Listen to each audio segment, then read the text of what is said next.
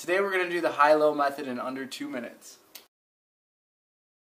So the high-low method is concerned with variable cost.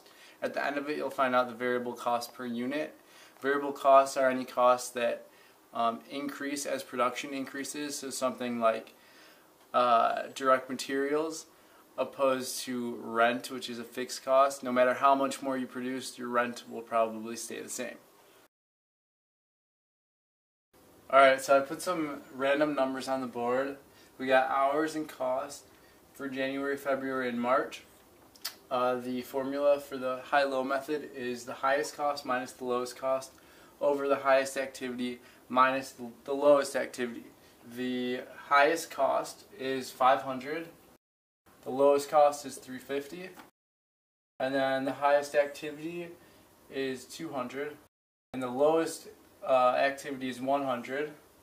And so when you do this, make sure to subtract before you divide. Order of operations.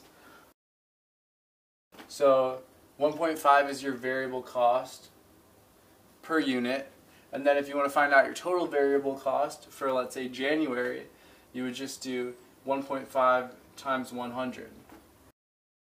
And that gives you $150 as your variable cost, and you know that your total cost was $350. So 350 minus 150, 200 has to be your fixed cost. And that's the high-low method.